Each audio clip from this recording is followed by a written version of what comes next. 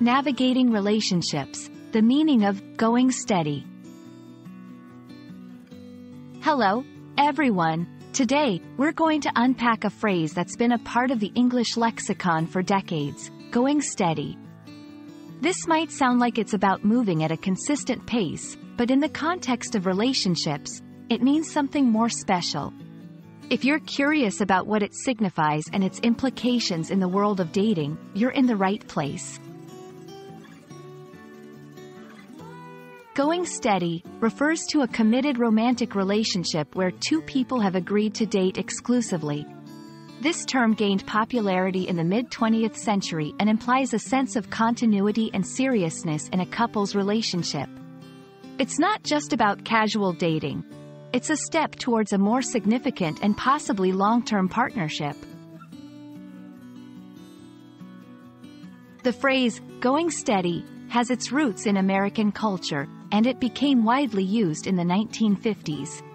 It marked the transition from casual dating to an exclusive relationship. Understanding the origin helps us appreciate its cultural significance and how it reflects a couple's intention to be committed to each other. While the expression might seem outdated to some, the concept of going steady is still relevant today. In modern terms, it might equate to being boyfriend and girlfriend, or being in a monogamous relationship.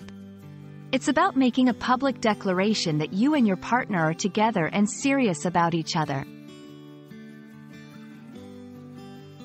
Going steady is a charming, old-school term that encapsulates the beauty of entering a committed relationship. Whether you're a fan of classic expressions or prefer contemporary lingo, the significance remains the same. It's about finding someone special and building something together.